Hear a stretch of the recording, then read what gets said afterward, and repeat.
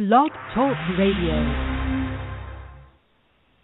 Namaste, everyone. It's great to be back. Welcome to Nature of Reality Radio on September 2nd, 2015. This is your host, Andrew Fisher, normally broadcasting Wednesdays from the suburbs of Philadelphia, Pennsylvania, to expose the true and false nature of reality for what it is and what it isn't. Been on a little bit of a hiatus. I was at the Mount Shasta conference last week and also in Bermuda with my parents a little before then, and I was unable to do any shows the week before that because Ed Baker, who was running for president as a third-party candidate, had to postpone his show with me on the Wednesday before I went on vacation, and John and Bonnie Mitchell unexpectedly, they told me they could do a pre-recording session with me on August 27th, but then they sent me an email saying we will not be able to do any interviews with anybody in the near future. Sorry for any inconvenience. Can't help but wonder what that was all about. I hate to think that entities are harassing them or something to keep them from giving out important information, because they really seemed interested in making sure that they would be available for that pre-recording session. But I will be contacting Ed Baker and John and Bonnie Mitchell in the very near future, like maybe within the next 2 weeks for Ed Baker and the next 2 months for John and Bonnie. Hopefully they will come on. But today on the show, we will have Wendy Kennedy, who's a Pleiadian ET channeler. She has a passion for enlightenment. She's been channeling for 20 years now, working with different beings from different star systems and dimensions, most prominently the ninth dimensional Pleiadian collective, which are nicknamed the P's. In the early 90s, she began having visions and eventually came across channeling. After much research and practice, she became an outstanding channeler from both a written and a verbal perspective. One of her main goals in life is to inform people that everyone has the ability to channel. Her website is www.higherfrequencies.net. I have 3 people here in the queue, area code 770, area code 229, and also the number 111-111-1111. I'm not sure which one of those is Wendy. I'm hoping one of them is Wendy, but after I finish the news here, I will check all of you guys and see which one is the proper number. If any of you are calling in to talk to Wendy, just so you know, I will not be taking calls until 7:15 p.m. Eastern, which is about an hour and 13 minutes away. But please do not hang up. I assure you I will be taking your call. Just be patient and all that. So first, as usual, we are going to do the news, courtesy of Alex Jones and Company at InfoWars. First article, breaking. Massachusetts police cruiser bursts into flames after coming under gunfire. This is the first article here. Gunman escapes scene after unloading on cop car. Oh my God, another police shooting, this time someone's shooting the police. I mean, look, a lot of cops are corrupt. A lot of cops are being taught that the common person is the enemy, and that a lot of police don't seem to understand that their one and only job is to keep the peace, and that's it. And they're abusing their authority and all, but that is no excuse for the kind people to be shooting and killing the police. I mean, you do have the right if you're being arrested by an officer and the officer uses more force than is necessary to facilitate the arrest, yes, you do have the right to kill the officer in self-defense. There's plenty of case law to back that up. I mean, I wouldn't recommend it, not just because killing someone is wrong, obviously, but even if you do manage to kill the officer in defense and get the incident on film and show the case law that backs up your right to do that, you would still be in far greater danger than you would be simply submitting to the arrest, as it seems like the courts, seemingly at will nowadays, are basically siding with the police in all such situations and will find you guilty no matter what. And, I'm not sure if this is retaliation or, it's probably not a false flag or anything like that to justify taking away people's rights because people are attacking the police, but still, no excuse for the common people to just be attacking the police because they seek revenge on the police. There's better ways of peaceful, nonviolent protest like Gandhi preached. So let's try to refuse to cooperate with the police. Invoke your rights. If they arrest you, just get the incident on film and then sue the police later. All right, next article. Democrats hire illegal alien to recruit new voters. Quote, no wonder this nation has a border and an illegal alien crisis, unquote, Judicial Watch said in response. Well, don't have time to look into who the Democrats were who hired this illegal alien to recruit no voters, but we all know that they are bringing illegals into this country, illegal immigrants, without any sort of a process to take our jobs and screw over the economy and all that.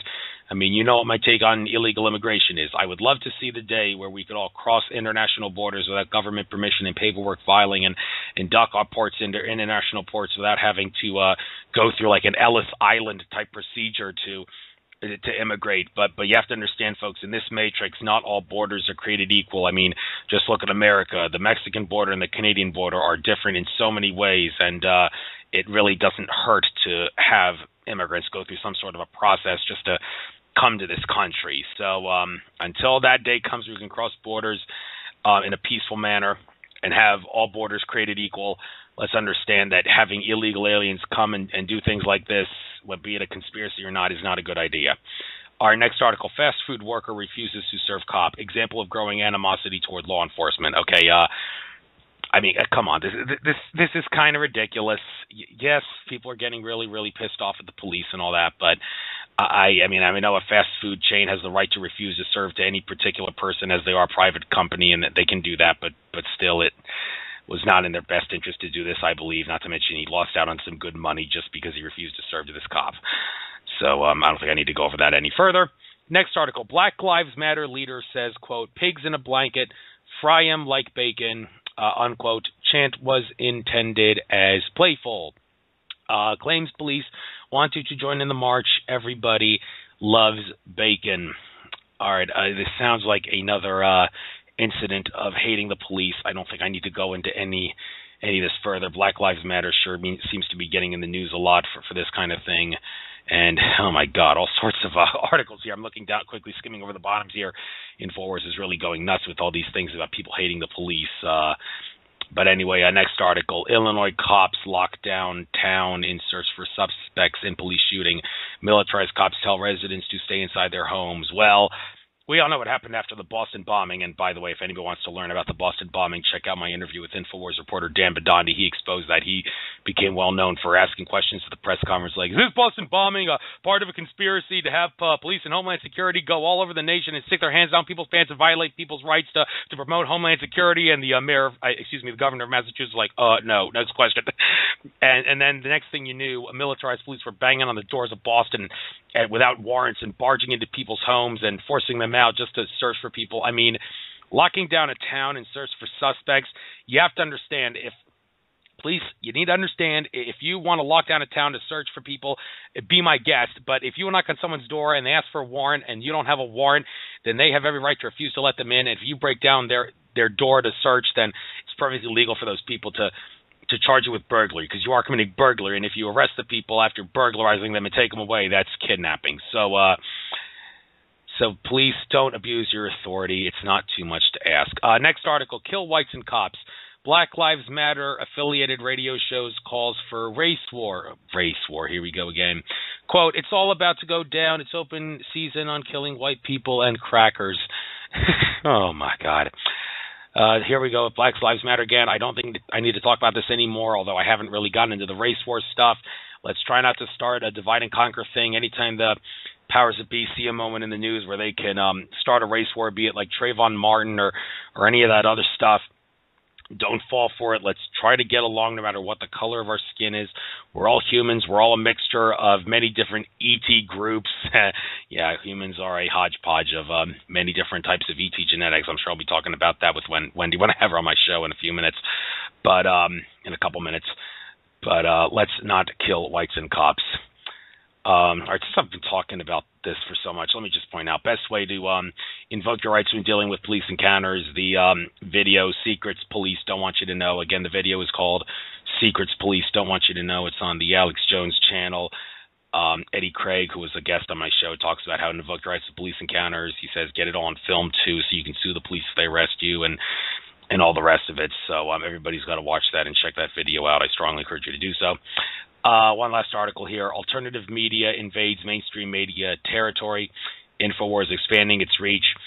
Okay, that's good. The mainstream media, we shouldn't invade the mainstream media in a terrible way, but let's try to maybe encourage the mainstream media to expose the truth. It's better to go after the mainstream media than the government, because if media is forced to report the truth, then the government will eventually have no choice but to expose the truth. But that is enough of that. My God, I got a lot of listeners here in the queue and a lot of guests here. My God, this is a very, very popular guest indeed. I had a lot of people speaking to me before this show about how popular Wendy Kennedy is. But like I said, I'm going to have to call check to see who exactly Wendy is here. So let's start off with this 111111 number.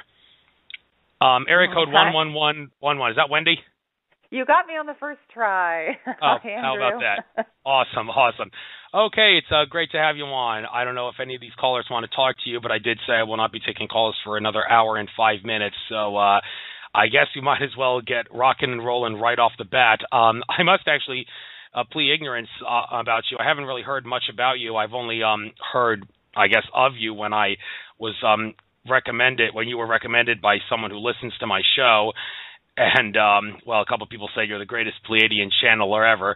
Well, something tells me Billy Meyer might have a fit with that one. But maybe we'll probably have him in conversation a few times in this interview anyway. But before we talk about that, you have been channeling for 20 years now. It says working with a variety of different beings from different star systems and dimensions. I suppose I'll give you the chance here quickly. Run down the list of all the different beings from different star systems and dimensions, list them all, and maybe if I'll try running them down as you go along, and then maybe throughout the interview we can go over them in greater detail. Oh my gosh, that's so many. I first started with my own angelic guides, so I do work with the angelic realms, but they tend to step back just a bit. And the Pleiadian collective that I work with, they're a group of beings from the 9th dimension, and they're beings of light, so they don't have physical form. And then I also work with beings who are in the 12th dimension, and 2 of them are part of a group that they describe themselves as original planners. They're kind of master geneticists and help to create and structure universal blueprints. So I do work very closely with 2 of them. And then also beings from Lyra have shown up for me, beings from Arcturus, Sirius, Orion. Some of those are beings of light. Again, they don't have physical form, and then some do have physical form. Some of the Syrians, felines, they've shown up for me, part of the Sirius High Command. And they tend to give me meditations and tools to help people physically move through the transition. So, it's a wide variety. I don't so much work with people who have passed away. That's not really the realm that I connect with, although occasionally I'll get bits and pieces of information from people who passed away. But generally it's more the celestial realms. So thank you very much. Kind of a quick overview. All right, that's cool. By the way, I'm going to be on mute whenever I speak to you, so if it takes a couple of seconds for me to get off, that's the reason why.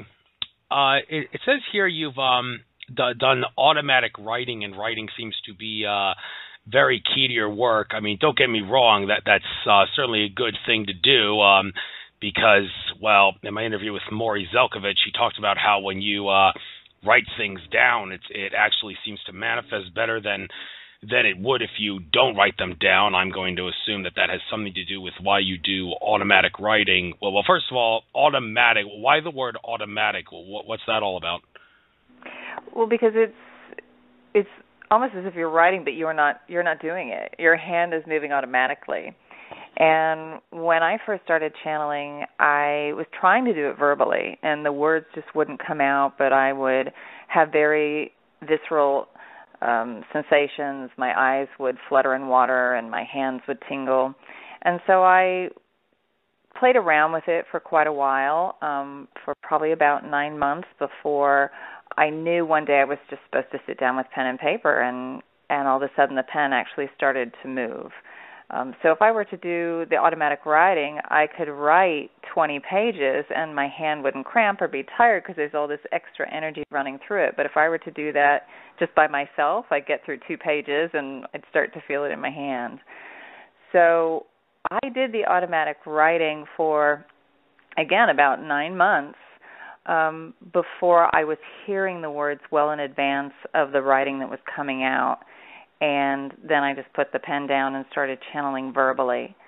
So I will still do the automatic writing for myself because it's easier for me to retain the information, because when I channel, it's a bit like a lucid dream. So the information is fresh for probably about 10, 15 minutes, and then it starts to fade. So if I want to really remember something, if it's for me, then I will do the automatic writing. Awesome.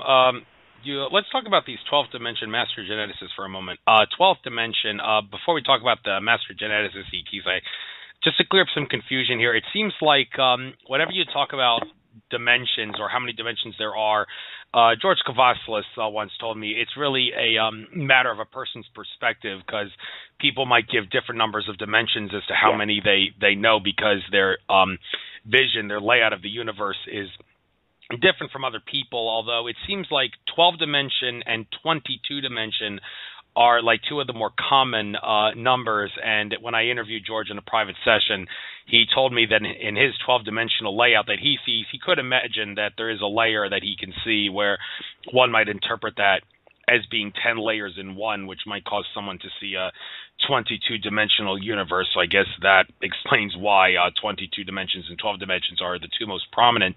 But I'm guessing that you are of the 12-dimension faction, because you talk about how I could be wrong, but it seems like if you're talking about master geneticist ETs, they're like for all intents and purposes, the cream of the crop, right below the creator of sorts.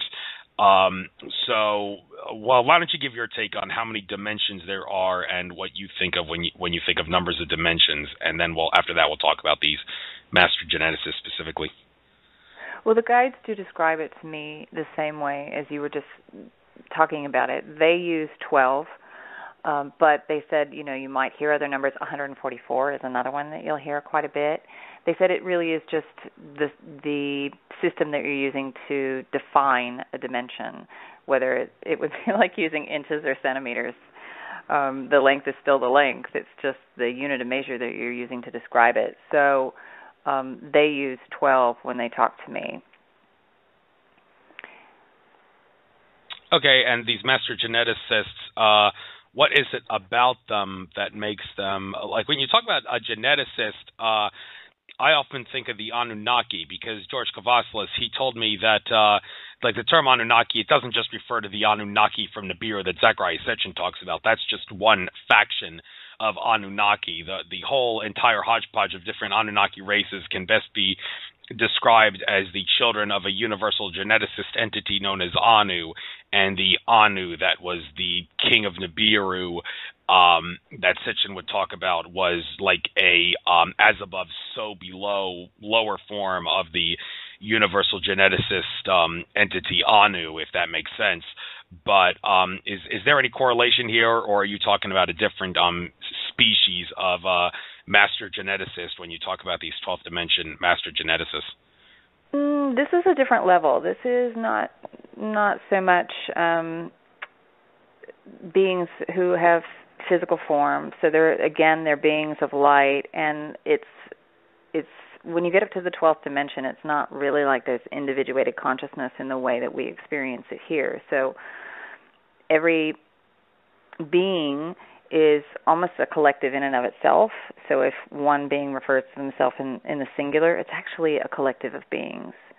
And they work with kind of laying out the general blueprint for the galaxy and actually for the universal structure. So let's organize a sector of the universe over here that has this particular setup. They have these particular challenges, and let's create a species that has this particular trait, and we can borrow from the genetic material over here, and we can take from here. So they kind of help to organize that, and part of the way that they do that, it's not so much physical manipulation, but it's holding thought resonance to pull it into being. So they're not there kind of splicing together DNA, but rather they're working with the light programs that will create the physical bodies if it is a physical planet, or if it is a physical species, they might be beings of light. So they work kind of on the higher level of the blueprint, a little higher than, say, the Anunnaki or how we perceive the Anunnaki to be.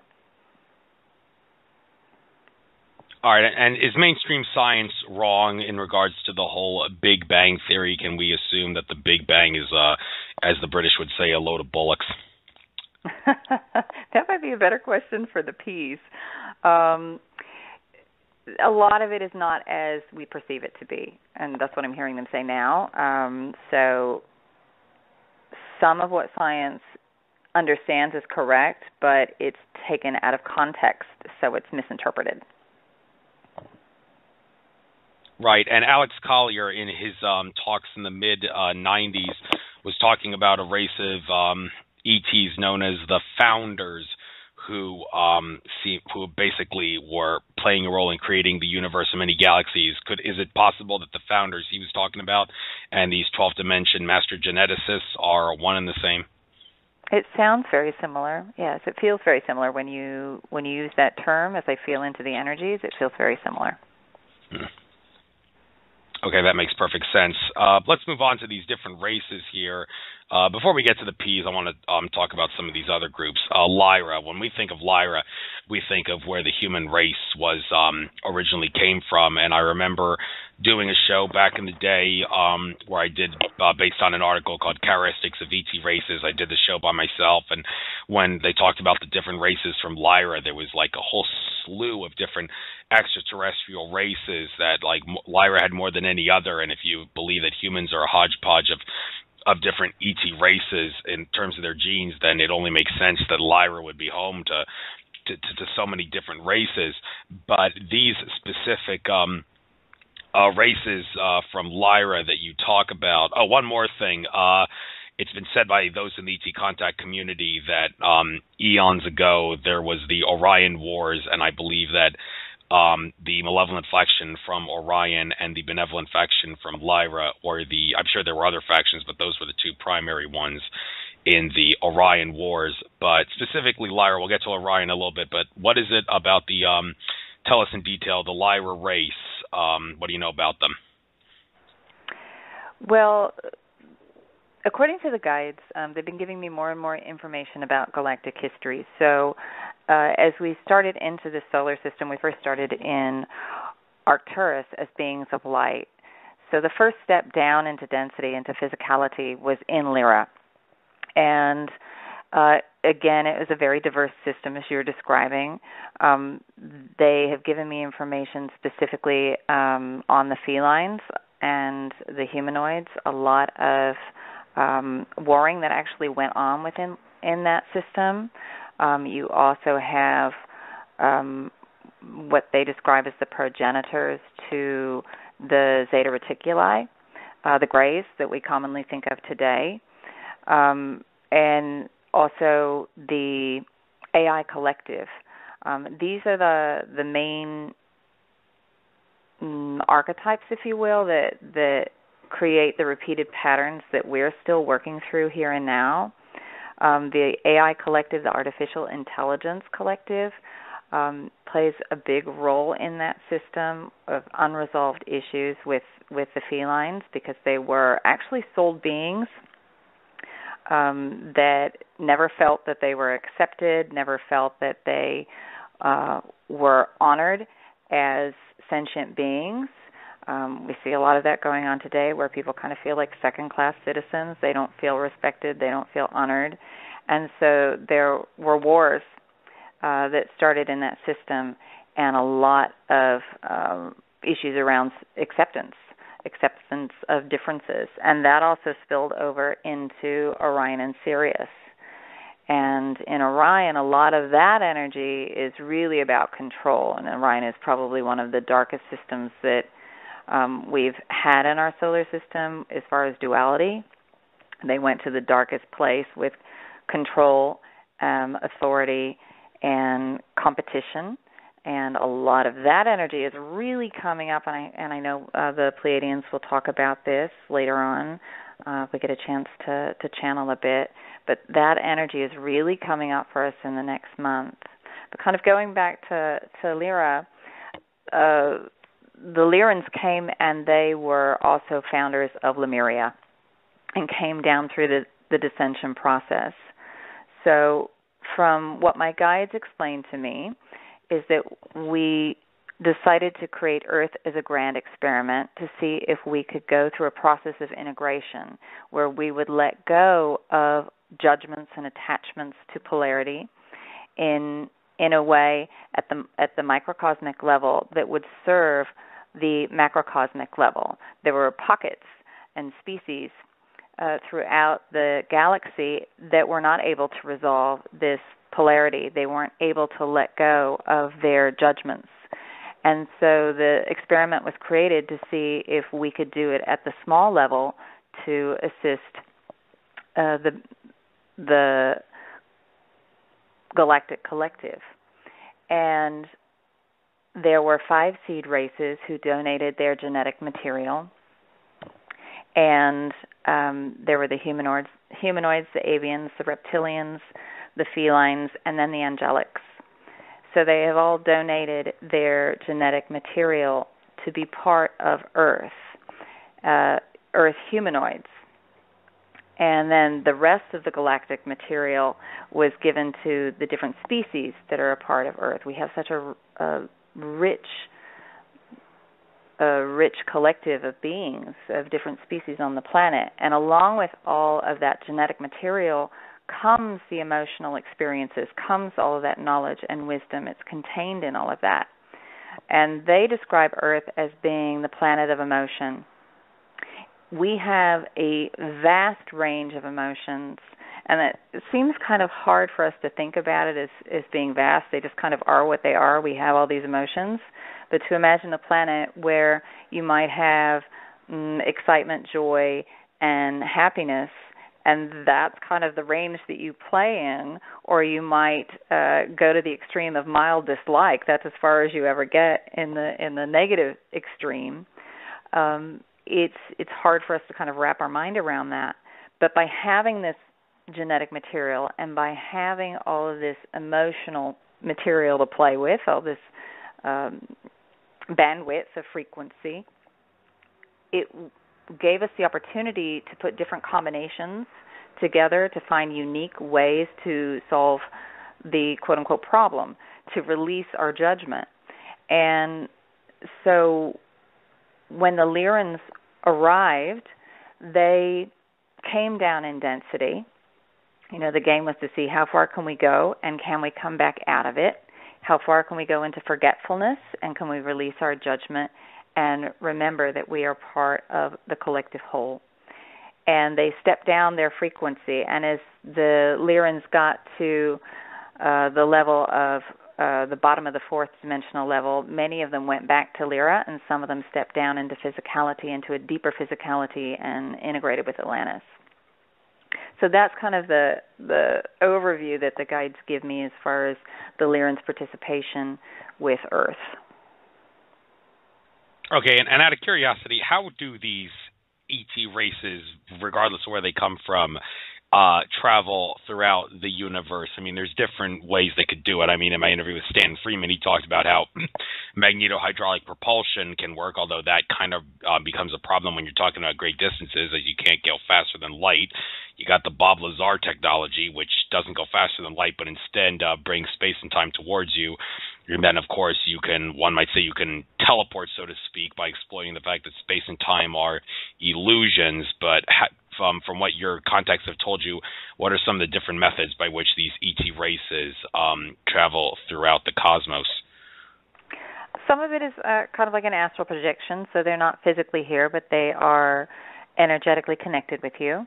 And then a lot of the ships that they talk about for me, a lot of them are a combination of biological material and technology. As far as the specifics, they haven't really gotten into that with me, but that's certainly something that we can ask them about. Okay, by the way, you act like you want to channel these Pleiadian ETs during this interview. If you want to do that, by all means. It's just that I do want to get some calls in if these people want to speak to you. Can you perhaps give me an estimate on how long it might take for you to do a channeling session in order to answer some questions if you want to do that? We can take as long as you'd like. We can check in for 10 minutes or 15 minutes. But as some of these things, I haven't necessarily asked them because it wasn't top of my priority list of things that I had to know about.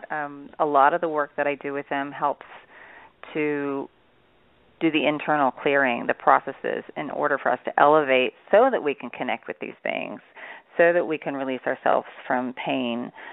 So some of the questions I haven't channeled so much on, and also, I don't always have the language to translate some of it. So I don't have the vocabulary, so sometimes they put things in really rudimentary terms for me, and that's all I need to know. So I don't always get into the specifics. All right, that's fine. I'll try to do maybe the channeling session within the last 20 minutes, so we may have to do some of the calls on the fly here. I'll try to get everybody in for a few minutes so we can get that in at the end. But for now, let's talk about some of these specific races. I guess we'll skip over to Orion here, because you talked about how Orion seems to have a lot of negative energy. Now, a lot of people might think of that as making sense because stereotypically people associate Orion with male energy, although you shouldn't, and that's negative, although you really shouldn't think of male energy as being negative. It's just that that's what it has stereotypically been associated with ever since feminine energy has been suppressed on Mother Earth for all these eons. The thing about Orion, though, one thing that's not so malevolent about it, George Kavasilis told me that one of the reasons the Great Pyramids of Giza were brought to Earth was to anchor the male energy of Orion, and he said he remembers in his past life being part of the group that brought it to Earth. They do represent the 3 stars in the Orion system, and that is, you would not expect that to be a malevolent form of energy. And also, the unique thing about Orion, I remember watching an interview that Alfred Weber did with Peter Kling and some other woman, I don't remember her name, but she said that she thinks that the Earth system is actually moving closer to Orion, and she said that I looked up in the sky and I saw that the Orion constellation looked a lot bigger. And when I heard that, I was thinking, lady, the Orion constellation always looks big. I think you're just imagining things. But is she perhaps right when she says we are moving towards the Orion system? Well, that's really a side question for you. Are we perhaps moving towards it? But after you answer that question, could you get into detail about the different races, malevolent and benevolent, from Orion?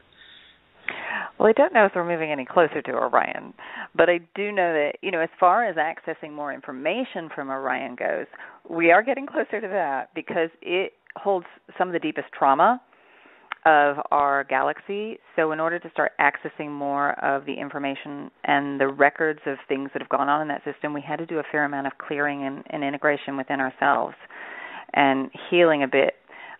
Because otherwise it would be too overwhelming, leave us a heap on the floor as we start to access more and more of that. So there's kind of a superficial level that we've been able to access little bits and pieces, and now we're going a bit deeper with that. As far as looking at that system, when we describe these systems, we do put them in a linear time frame. We think of things as going on now. Everything is kind of going on now. We think of it as, if we think of it as being an oppressed system, that's one now moment, but there's another now moment that we would perceive as our future, which they have worked through a lot of that. And that energy, what would be considered to be futuristic energy, is part of what we experienced and exchanged in Egypt. It would be from the perception of our timeline as being future. And it was to help us work through and anchor some of those energies. I like to think of masculine and feminine as not being positive or negative, but rather there's a lower and a higher version of each, and we can work with either one. Right now, we're working with a lot of lower masculine energy on the planet, where all of that fear is involved, as opposed to an elevated masculine energy, which takes action, but with the awareness of the ramifications of those actions and a care about the ramifications of those actions. So in the Orion system, it's incredibly vast, incredibly diverse. There are insectoids, there are humanoids, there are different species of reptilians. There's just about everything going on there. There was also a tremendous amount of competition, and competition in terms of limited resources. That if I have something, that means that you can't have anything, or you have very little of it. So that's certainly an issue that we see on our planet right now that we're trying to work on and trying to integrate. And there are varying species, varying beings who will show up from that system at different times and work with individuals to help reawaken that knowledge and wisdom within them. Again, a lot of the Orions have stepped back for quite a period because to access and interact with them in such a direct way, such as the way that we do with the Pleiadians, the Lyrans, or the Arcturans, again, it would open up that knowledge, and if we hadn't cleared enough of that, it would have been traumatic. So more of the beings from Orion are starting to step forward and directly interact with us now that we're ready. It's an incredibly diverse system. They did find a way of coming out of their programs of control, and one of the ways they did that was really working with creativity.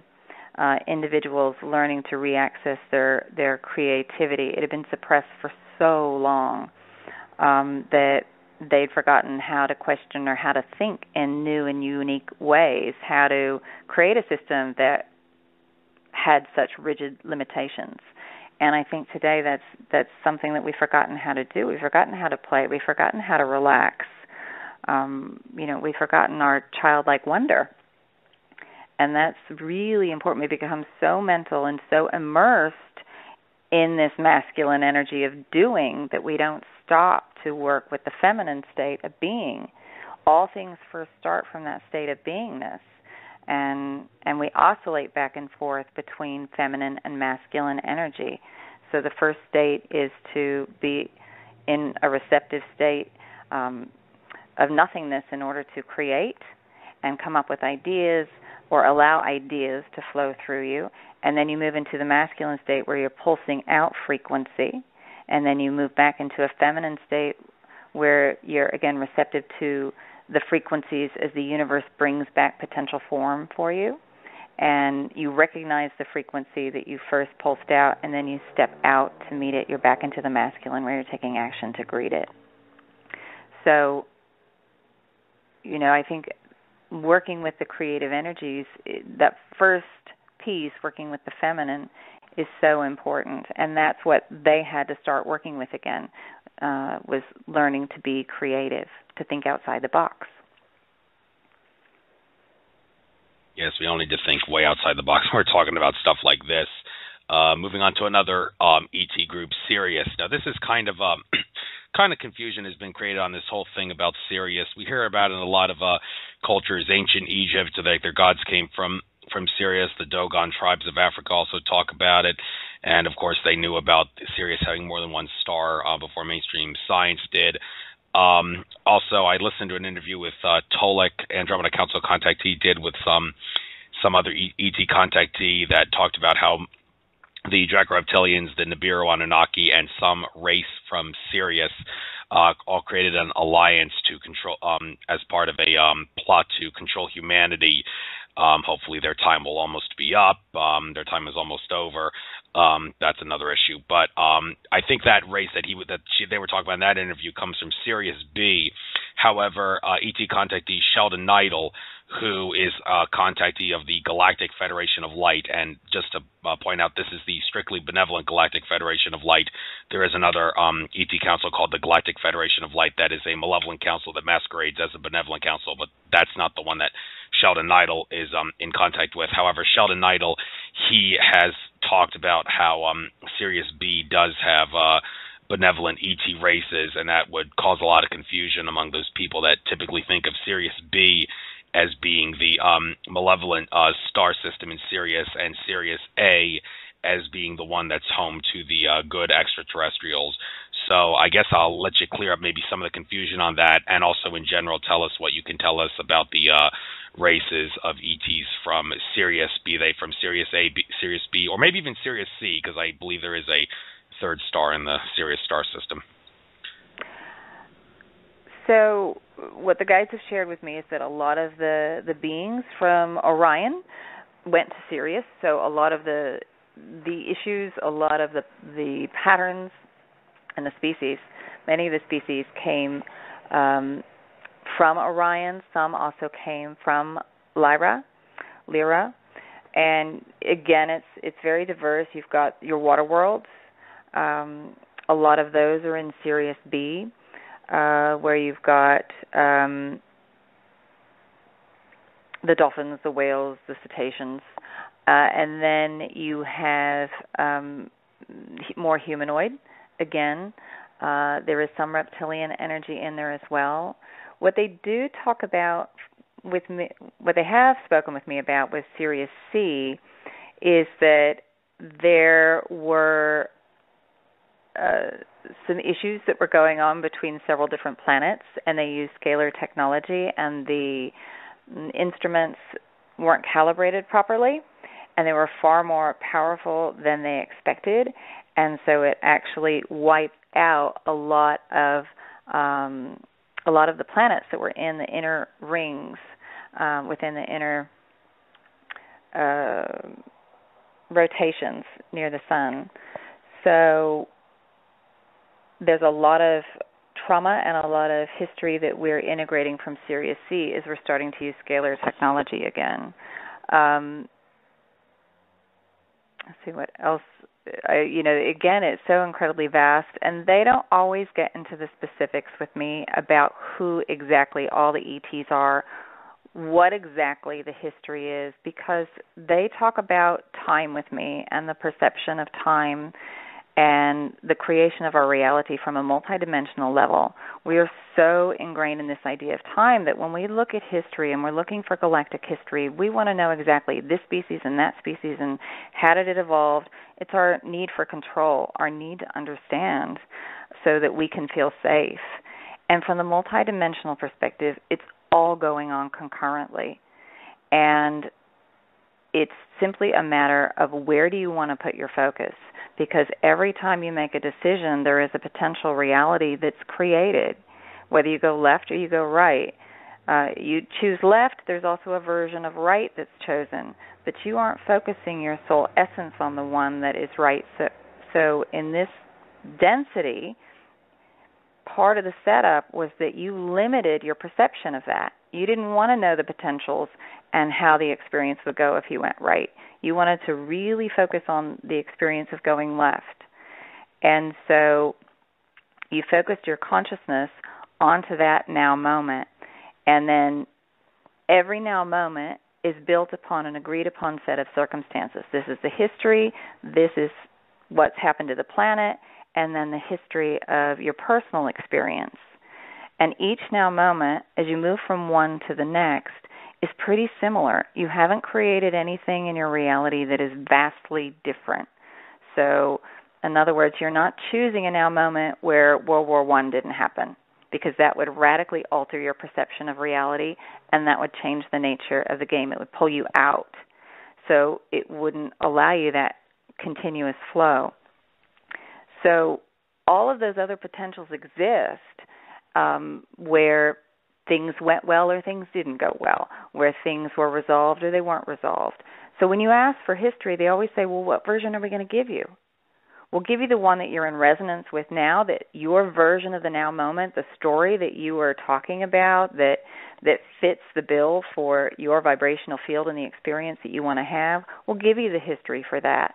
But understand that every potential is in existence, and you're just not choosing to be in alignment with it. And that's why, in part, you hear so many conflicting stories about galactic history.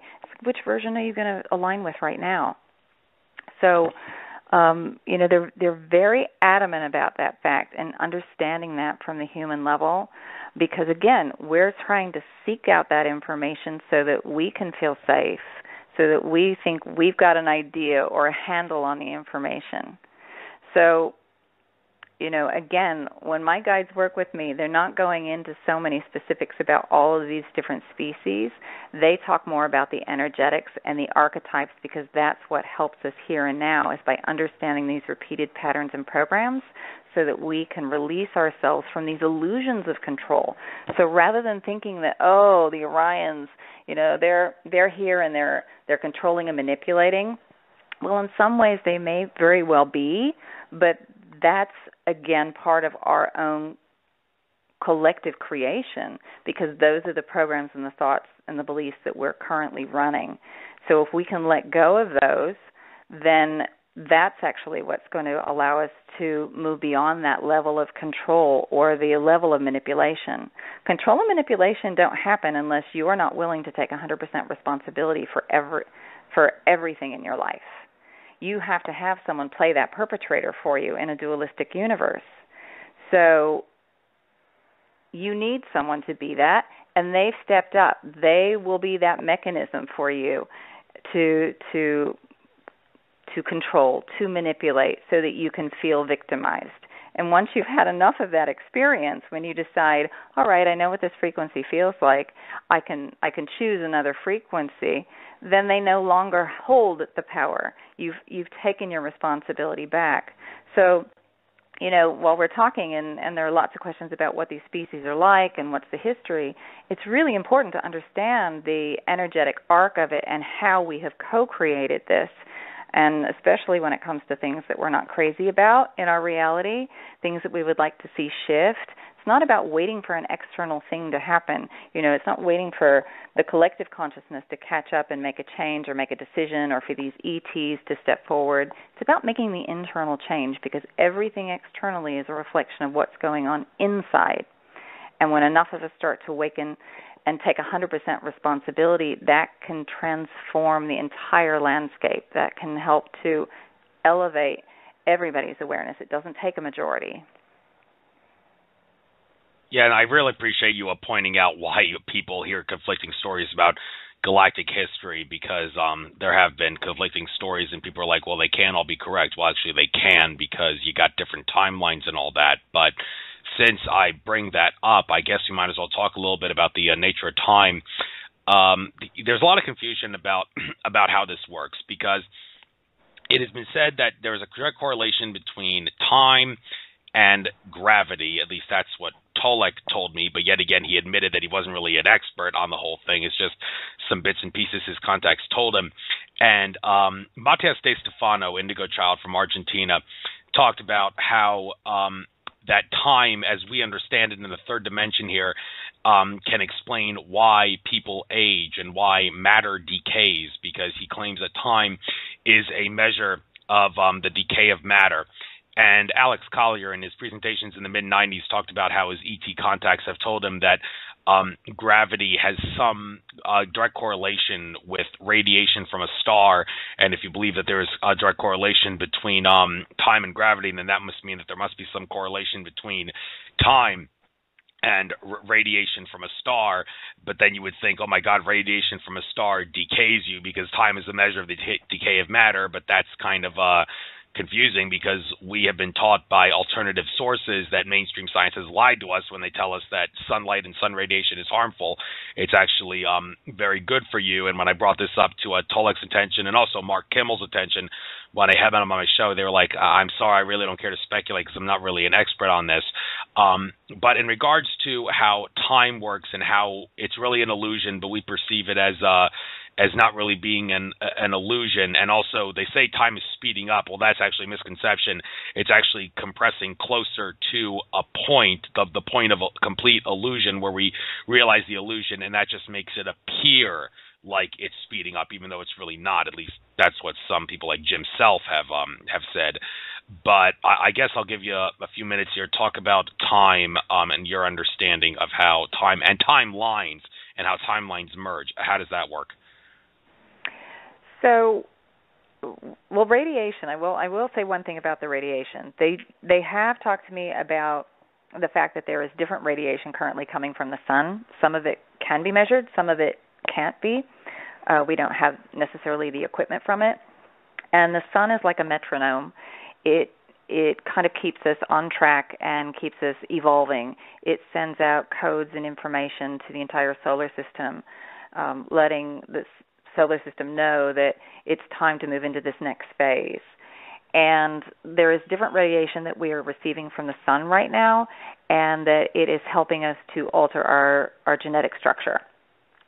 So they have talked to me a little bit about that. Now, from the perspective of time, they say that frequencies don't appear to move through time at the same rate. So lower frequencies, what we would think of as negative experiences or lower thoughts, appear to move through time and space at a slower rate, as opposed to higher frequencies, which seem accelerated. And they say the reason for this is that when we go through the process of manifestation, as we pulse frequency out, we have to be in the same space, the same vibrational state, to receive that frequency back, to be able to perceive it. So in other words, if you think about climbing up to the rooftop of a building, that's elevating your frequency. So you're vibrating at a really high rate, you're having positive thoughts, there's not a lot of fear in there. You kind of throw your order out to the universe, this is what I'd like to create. And you think about it like a boomerang. So the boomerang goes out and it comes back and you're standing on the roof, great, you got what you wanted. Well, what most of us will do is, we'll feel really good about that thing we want to create. We'll go up to the roof, we'll throw out the boomerang, and while we're waiting for it to come back, we'll drop out. We'll think, I'm not deserving, I'm not good enough, I'm not lovable, this manifestation thing doesn't work, I hate people, they're also grumpy, they're also selfish. And now we're standing down on the 5th floor where our vibration is much lower because we're holding fear and lower thoughts. Well, the thing we wanted to create is vibrating at a high rate, and it comes back at the higher floor. It comes back to the roof. We think it just isn't there. We didn't get what we wanted.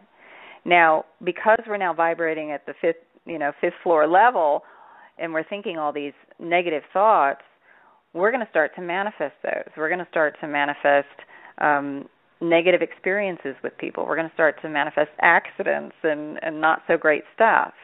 We created this third dimensional plane with the construct of attraction and reflection. So we work with those laws. What we pulse out, we get reflected back to us, because we knew it would be very difficult to see what was going on, and so we needed something to reflect it back to us. So part of the reason we designed this, and I say we because we are a part of the divine, we set this dimensional structure up this way so that if we were pulsing out something that was of such a low vibrational nature, we could elevate our consciousness before we actually had to experience it.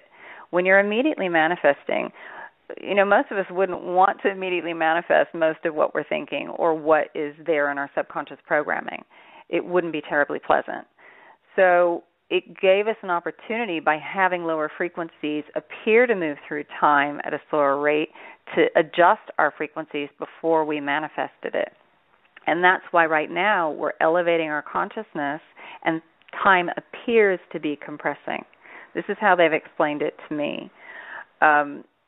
Until we get to the point at which it's immediate manifestation. If you want to call that 0 point, or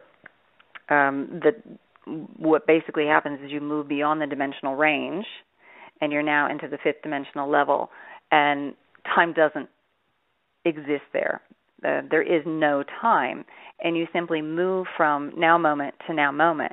When they show me how time appears, it's always in the shape of a sphere, and you could think about it like little dots on top of the sphere, and each dot represents a now moment. And like I was saying before, you could go from any dot that you want to, but you're going to move to one that's pretty similar to the one that you're on. So instead of going 180 degrees around to the other side of the sphere, you're probably just going to go half a degree. You're going to make small steps. And they say you string them together in your consciousness to give you the illusion of a timeline. But time isn't linear.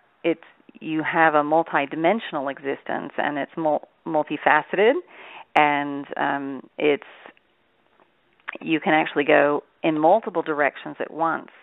They say the mind was created to limit the perspective of reality so that you had the illusion of separation and that you had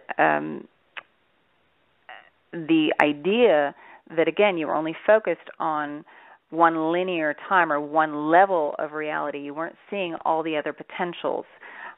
It creates a very different vibrational experience for the soul, because you can really immerse yourself, and it's kind of a thrill. If you don't know what's coming, you react and you have a different experience than you would if you knew something was coming. If you knew somebody was standing behind a tree and your friend was about to kind of jump out and scare you as a joke, you'd have a very different experience than if you actually walked up and didn't know it was coming. So, it's not that we don't have the potential to experience it, it's that we've limited it through the mind. Now, when we go into the heart center, when we use meditation, or when we think of something that makes us smile, it puts us in the frequency of love, we bypass all these filters of fear, and from that level, in that moment, we can access all of those potentials. We can see multiple timelines. We can make a choice about where we want to go. It's almost like we can preview them, and then we decide what frequency we want, and then we step out to meet it. But, it's this idea that there are multiple timelines and that they're linear. It doesn't exist that way. It's more of a sphere than a line. Thank you very much. Let's get back to the ET races. I guess we'll talk about the Pleiadian collective now, the Ps, and then maybe if we have time, we'll go to the Arcturians. But it seems like the ninth dimensional Pleiadian collectives, a.k.a. the Ps, are the ones that you are most associated with. This is not the same Pleiadian group that Billy Meyer contacts with. That's actually the Pleiadian, and I believe they don't actually come from the any of the stars in the Pleiades star system. The Pleiadian do. They actually come from a star system that's beyond the Pleiades, but would be within the area of the sky that we think of as the as the Pleiades, and those ETs are like of a fourth and fifth dimensional or density variety, and yours are different. They're of a ninth dimension or density variety. So I guess I'll give you the chance to talk in great detail about these specific Pleiadians that you come in contact with. Tell us about them.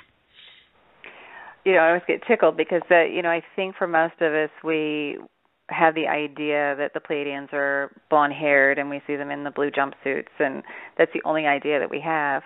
But, the guides tell me that in the open cluster, there are about 750 stars that we think of as that constellation, and it's a very diverse system, and there are beings in multiple dimensions. And there are actually many beings who are working with us from the Pleiades, some of light, some that are a bit darker.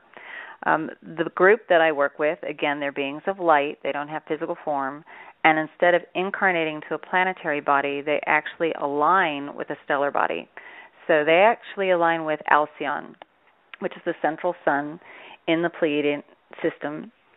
And their job, if you will, is to maintain the records and to work with the consciousness of the stellar body, because the stellar bodies, each of the suns in the system, record all of the experiences of the consciousness in that system. So our sun records everything in our solar system, and then that gets uploaded to Alcyon. So Alcyon is the repository for all of the knowledge and information within our entire solar system, or within our entire galaxy. So, when you think of things holographically, you'd say, well, why do I have to go to a star to access information? Can't I just get it within myself? Yes, but there are beings who can help assist you, because there are so many records that if you need help, it would be like going to the Library of Congress and asking a librarian for some assistance and pointing you in the right direction, because otherwise it can be a bit to sift through. So they're kind of experts in that field, and they also review the records as far as teaching goes to be able to assist us to see what's worked, what hasn't worked, what are the potentials. So if you're struggling in a particular area, they can look at all of the lifetimes that you've had in all the different systems. They can see what worked for you and what didn't work for you. And as they give you different bits and pieces of information, how would that affect you? How would that move you forward, or how would that set you back? So this particular group is here to assist us in giving us tools to help propel us forward. And they're also learning from us because they don't work with emotions in the same way that we do. And compassion is another big thing that the entire universe is gaining through our experience, because as we learn to release our judgments, a byproduct of that is compassion. When we experience natural disasters on this planet, there's a tremendous wave of compassion that is emitted. We don't always walk around holding that on a day-to-day basis, but we certainly see us as a collective, how we can really step up when tragedy strikes a great number of people. And it's at such a depth and such a potency because we are experiencing density, and the pain of that elicits a different level and a different depth of compassion than other beings have. It's quite special. So they're actually learning a lot about compassion from us. But that's pretty much what they do. They work with the stellar bodies, and they work with the records and history, and they're here to help guide us through this evolutionary process. Thank you very much. It says one of your main goals is to inform people that everyone has the ability to channel. Okay, we can certainly go along with that because everyone's infinite consciousness. Likewise, you could say everybody has the ability to move things telepathically, like the Jedis did in the Star Wars movies. But then again, I've actually been trying to do that for months on end, and I still cannot move even the tiniest bit of paper, even though I've been trying to do it like crazy. And, well, people are like, well, you shouldn't be shocked. I mean, you live in a very dense reality. I mean, you could probably practice your whole life and it's still not going to happen. And simply acknowledging that you can do this because you're infinite isn't all that gonna make you be able to do that. You have to do more than just that. Well, what more do you have to do for the purposes of being able to channel? For all those people out there that are dying to know, what more do you have to do to be able to do what people like Wendy Kennedy and all the other people out there that can do this do? Well, sometimes it's not about what you need to do. It's a state of being that you need to hold, and that's back to the feminine energy that's been so suppressed, and we've forgotten how to go back to our state of being. And as far as moving things, I have to say that's much more difficult because of this idea of density that everything's solid and it's real and it's not malleable, and how we're socially conditioned. So I think in some ways channeling is probably a little easier than trying to move a pencil with your mind. So I applaud you for working at that. We all channel all the time. It's just whether that information is coming in at the conscious or subconscious level. So, I work with groups in teaching channeling, and I will have people channel in there, and they don't really recognize that's what they're doing. We're talking about working with subtle frequency here. And anything you want to be really good at, it requires practice. If you think of a painter, when they start working with color, a lot of the blues may look the same to them, but when they spend hours upon hours looking at those blues, they notice that this blue looks dramatically different than the one right next to it. But 2 years ago, if I would have looked at those, I would have thought they were the same. So part of that is just through observance. To channel, it's important to ground and connect yourself first to the planet.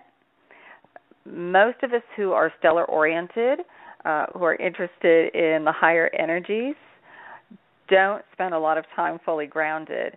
We tend to be very sensitive, and so we have created a mechanism of numbing ourselves just a bit by pulling up some of our soul's essence.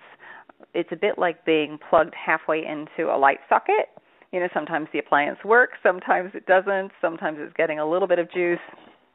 So it's just a way for us to cope, and it's not working anymore.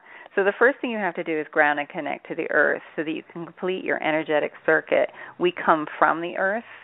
We're made up of the elements of Mother Earth, and she, through her resonant frequency, is what keeps our life force in balance. So it's really important to make sure you ground and connect. And also, if you want to remember what you're channeling, or you want to be able to identify subtle frequencies, you have to be grounded. Because if you're not grounded, it's going to be very difficult for you to retain the information, and you're probably not going to notice the shift in frequency. And then putting yourself in your heart center. How do you do that? You can think of something that makes you smile. The guides usually recommend thinking of an animal or a place. They don't usually recommend people because you may have some thoughts about people, thoughts that are running at the subconscious level. They might have done something that upset you last week or earlier in the day. So just think of something that makes you smile and just hold that thought. Most people will start to feel warm or tingly or uplifted. And then the next part of being able to channel is learning to ask questions, being really specific, because the more specific you are, the more information your guides can actually give to you. If you say, what do I need to know? The guides say, well, where do we start? And they actually have to go and look and see how giving you different bits and pieces of information will impact you if you're not consciously seeking it. So it's much, much easier to receive when you're being very specific. And then listening, noticing the shifts within your body, noticing what's going on in your heart center. Do you feel expanded or do you feel contracted in your body? Is there tension? Is there tingling? It's really important to listen to that, because all of us have a recognition of the truth. There is something that is different about it. And what happens most often when people channel or get bits and pieces of quote-unquote truth, because truth is always colored by perspective,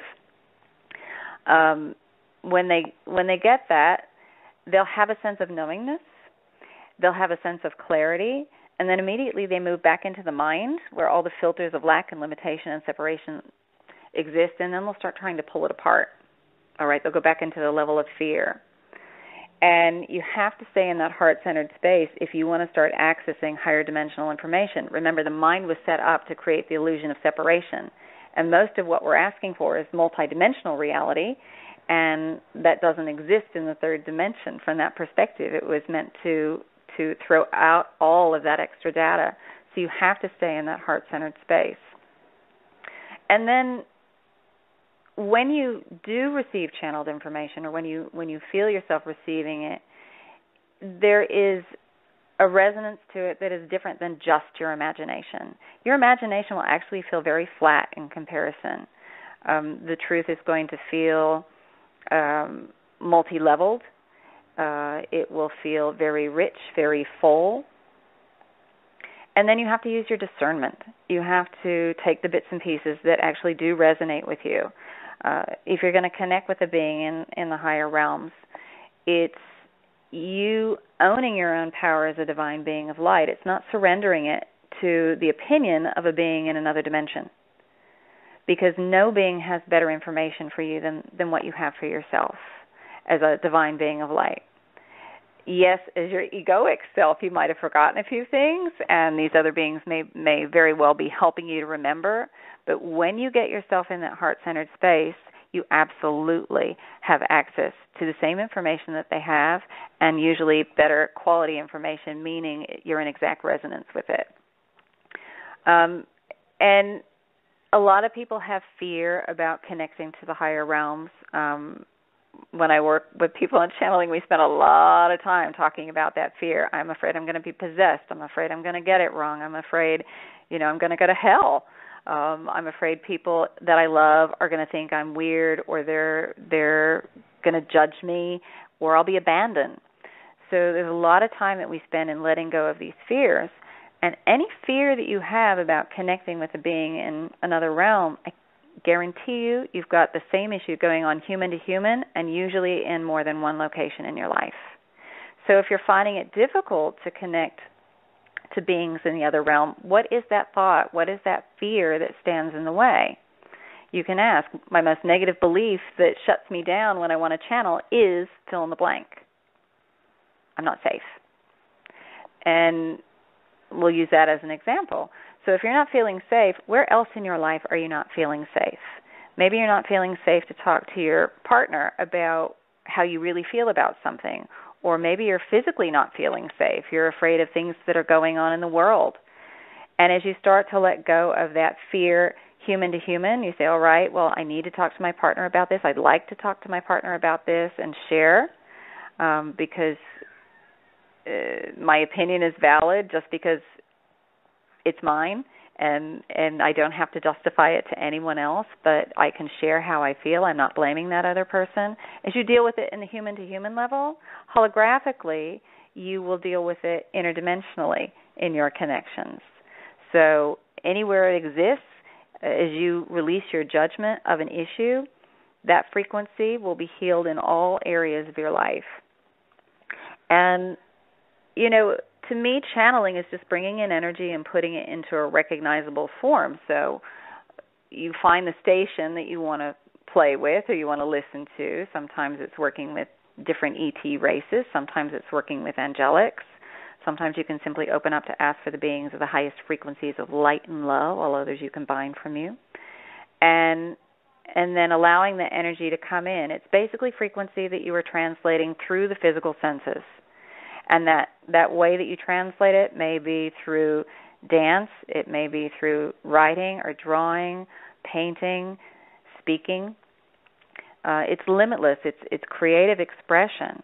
So we all do it all the time. We just don't necessarily put that label on it.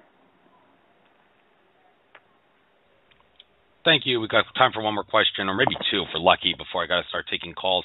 It says in your bio here that the Ps work with tone and sound, which is why their dialect is different than your own. They simply use tones and sounds that resonate with people at cellular level. I wonder how this correlates with what I talked about in my recent interview with Alexandre Tanos about how many different sounds can be used to affect people in subconscious ways for the better.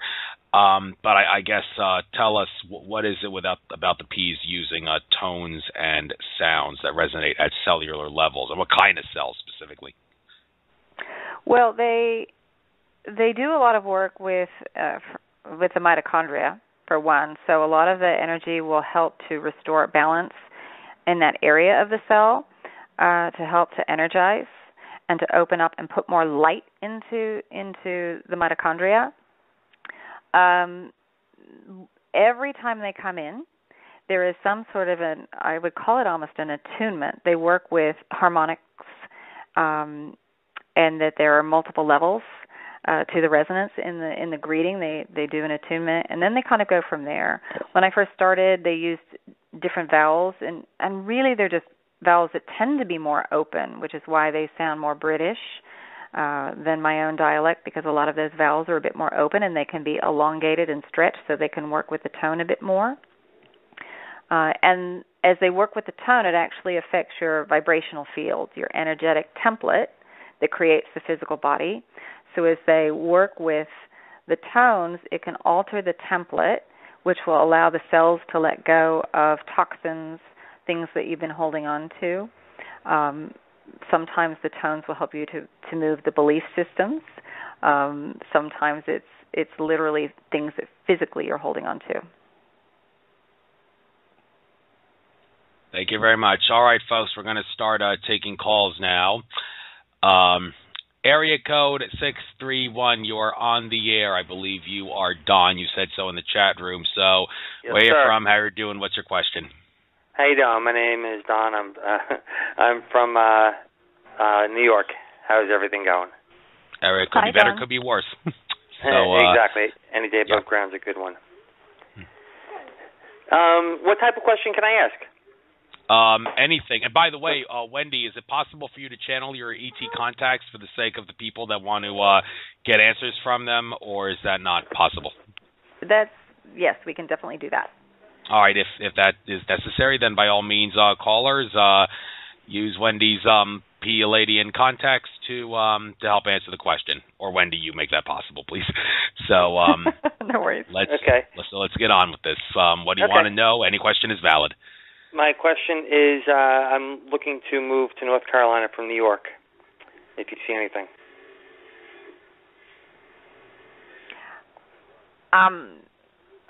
So we're going to dive in here. Hello, dear. So this is the Ninth Dimensional Pleiadian Collective, and it is a pleasure and an honor to have an opportunity to connect with you. So, there are a couple of things that we're seeing for you. One, it may not happen in exactly the time frame that you are hoping. So don't be surprised if it takes you a little longer to get where you want to go, probably by about 3 months. That's fine. It's giving you a bit more time and a bit more space energetically, because you're moving into a new phase, an new phase, and there are lots of new opportunities that are about to open up for you. But make sure that you are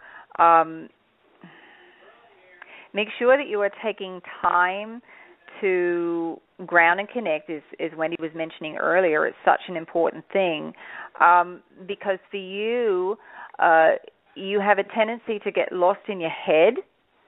So the grounding is going to help you so that you can be a bit more present in the moment, because there are lots of opportunities that are coming in front of you, but you're not making the connections. You're not seeing the opportunities because you're too far in your head. So your guides are trying to align things for you, but it's going to require you to follow some breadcrumbs. Some things are going to seem a bit out of the box. You're not going to know how the thing that they're bringing you fits into the whole. How is this going to serve me? How is this going to get me to where I want to be? But they're trying to orchestrate some breadcrumbs. But when you come across them, there'll be things that you're fascinated about, or people that you feel compelled to speak with, where normally you wouldn't necessarily speak up. So we would say really ground and connect, and that's going to help you to make these more instantaneous connections.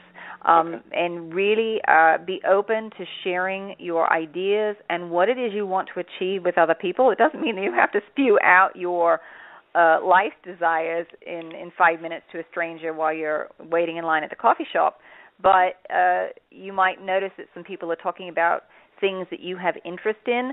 Feel free to engage in that conversation. Say, I was hearing what you were saying, and I wanted to tell you I know exactly what you mean, and have you heard this or have you heard that? So try to follow those kinds of breadcrumbs. But it can be a really good move for you. Okay. Very good. Thank you. Our pleasure.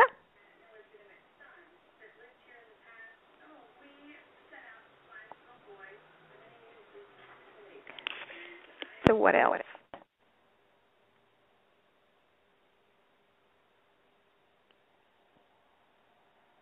Andrew? Yeah, sorry about that. I forgot to unmute myself. So, I am here. So I noticed these hold times only go up to an hour, and then they start back to single digits. But I believe area code 401 was on for an hour and 8 minutes, because it says 8 minutes and 26 seconds here. But anyway, area code 401, you are on the air. What's your name? Where you're from? What's your question? Or are you just listening? Just listening. Oh, okay. Thank you for clarifying that. All right. Take care. Thank you. All right. So what's next here? Got to look at these hold times. All right. Cat 555. Cat 555. You are on the air. Hello? I'm assuming your name is Cat. What's your name? Where you're from? What's your question? My name's Kat. I'm from Australia, and I actually have a question about how to change limiting beliefs. I realize, that limiting beliefs do serve a purpose. They give us valuable experiences from which we can learn. But I feel like there's maybe some step that I'm missing, because I know that, seeing this belief and how it limits you is one of the first steps. But I also know that changing something like forgiveness is not a conscious process. So how can I go about changing a limiting belief? Like, are there any certain, things like that are easy to do? Like, you talked a lot about tone and frequency. Is there anything I can do on that level that would help? So there are two ways to go about releasing your limiting beliefs. The guides talk about one way, which is understanding how it's serving you, why you keep going back to it, why it's still there. In some way, your limiting belief is showing you how you are suppressing your divine essence. It's showing how you're limiting yourself. So what you want to do when you understand that is to put the focus then on expanding into being that. So if you have a limiting belief that you're not enough, and that keeps coming up, start acknowledging in your life the places where you do feel already enough, and things about yourself that you feel are enough. It's taking the energy away from that limiting belief and putting it on the other polarity, basically. It's putting it on the positive aspect, or really on the divine aspect, the whole, complete, perfect you. And you don't always have to know what is creating that limiting belief. You don't have to know exactly what the limiting belief itself is. You can just simply focus on the essence, the quality, the vibrations that you want to experience in your life. The universe will always bring you what you need in order to get what you want. And so you don't have to figure anything out. If you're having a really hard time with your energy and getting out of a lower vibrational space, the guides always recommend music. So if you can put together a music list of different pieces that affect you in different ways, maybe there's music that will help you to feel uplifted, maybe there's music that helps calm you, or maybe there's music that when you put it on, you want to dance around the house, you want to move. It makes you feel really good. If you can go ahead and put that playlist together, then if you're really struggling, you can simply put the music on, and the music is going to bypass the language centers of the mind. It's going to help to elevate your frequency without you having to think about anything. It's going to do it for you. It's going to do the heavy lifting. So that's something that you can easily do. But really the process is, it's really simple. It's not something that you have to do. It's just a state of being that you have to hold first. So if you're feeling not enough, what would it feel like in your body to feel enough? Use your imagination, because at some point, everything that we would like to experience, whether it's being enough, being loved, being accepted, being happy, being abundant, we've had an experience of that frequency already. So it's not an unknown to us. It's just a matter of recalling it. So if you can put yourself back into that state, that vibrational state, through, in some ways it's muscle memory, but there's also emotional memory there for you, just imagine it. And that will take root. That will start to expand, so that the more you go to that space, it becomes a habit. Those habits replace the subconscious programming.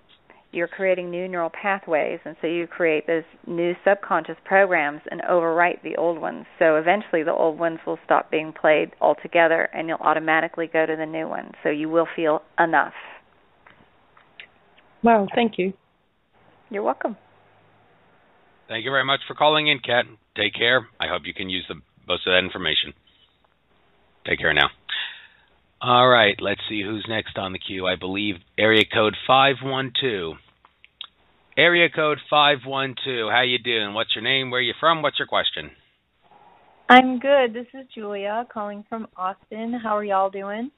How you doing, Julia? Could be better, could be worse, to answer your question. Hi, Julia. Hi. So I do have a question. I had a dream that some beings from another dimension came and took away some friends. And I remember in my dream looking up at the moon, and the moon was actually speaking to me, literally like had eyes and a mouth and was speaking to me.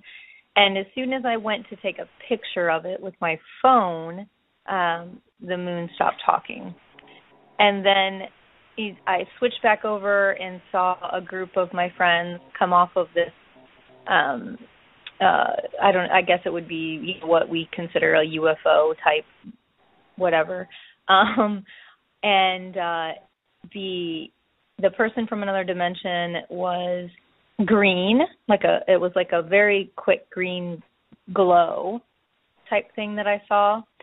And I was very curious to talk to these people about their experience. So I went to ask them, and they were just smiling from ear to ear. So I didn't get any more information than that, but I was just wondering what that was or what that meant. Okay, so I think I'll let the peace take this one. Yes, hello, dear. So what we would say is that many times you all will have experiences outside of your body at night in your dream time, and some of what you get in your dream state is literal, all right, and some of the information is very difficult to translate back into your 3D reality. So you'll try to pull some things in that are close, that don't always make sense. That's why things seem a bit off or they seem a bit weird, because you don't really have anything that is similar in your 3D reality, and so there's no way really to translate it. You actually are out quite often, and you yourself are working right now with many beings from the Orion system of all systems. So you're actually pulling on a lot of your past life energy from Egypt, because you're asking to go through a very expansive state, and this is part of it. So you've called in some of this, what we will call your soul network, for working through some of that and remembering some of your skills and accessing and communicating with beings in other realms and dimensions. Now, we will say this. Part of what you saw as far as connecting with the moon and the moon communicating, there are beings that are living on the moon, but more than that, it's when you are in your heart-centered space, you can communicate. But the moment that you try to go back to the mind and capture it, to prove it with the mind, you drop out of your resonance. You drop out of the frequency and it's gone. All right? Mm-hmm. You block that communication. So that's a reminder for you that when you want to communicate with your stellar friends, be in your heart-centered space. All right? Because the moment that you go back to the mind, you drop out of the frequency of connection. Now, for all of you, when you are working with your dream state, sometimes you literally get information. Sometimes you have dreams and you know that certainly wasn't a dream. That was something that happened. I was on another planet or I was on a ship. I know that was not just a normal dream where I'm working through my anxieties or I'm working through my desires. In the times where you can't really remember your dreams or the specifics, pay attention to the emotions that are left over in the morning. How do you feel when you wake up? Do you feel tense? Do you feel angry? Do you feel frustrated? Do you feel elated? Are you feeling free? Are you feeling expansive? If you're experiencing any of the lower emotions, pay attention to those and note, are you playing those out anywhere else in your life? Because we guarantee you are. It's just a matter of observing it. It may look very different on the surface. Perhaps it's frustration that you had in the dream and you don't remember the details, but you woke up with that energy, or maybe you remember it because you felt like you couldn't communicate with your ET friends. Where are you playing out frustration here and now? All right? Where are you not feeling perhaps that you can communicate with your boss because you're afraid of saying something because you'll be fired, or you're afraid to say how you really feel or think about things going on in the world, or about ETs because you're going to be ostracized. So pay attention, and it's allowing you an opportunity to heal. It's allowing you an opportunity to let go of your fears. So we hope that helps you in some small way. Oh, my goodness, it does. Thank you. I'm very happy to hear that I'm calling on my soul network, and I feel like I'm doing a lot of traveling and downloading a lot of information, waking and asleep state. So you all, yes, you are. All of you are right now, and it's there's a lot of work that's being done, and it's not so much that you are learning and receiving information. You're also sharing information. You're going out and you're doing your own teaching, and we know that this sometimes feels kind of out of the realm of possibility for you, because you think, here you are in the third dimension and you don't know anything. What could you possibly have to teach higher dimensional beings? But there's a lot of knowledge and wisdom. And you're explaining why you all get lost in your emotions, why you aren't taking steps. your guides or your celestial family who's helping you, they may be observing and saying, well, why didn't you just step forward and speak your truth in that moment? We don't understand. Logically, it didn't make sense. And you say, well, I was terrified in that moment of being judged. And they don't necessarily understand the emotional component. So you're explaining and you're helping them to grow, to understand emotions. And there are some species that have shown up who have very, very little access to their emotional field, some to the point where they have lost their ability to procreate.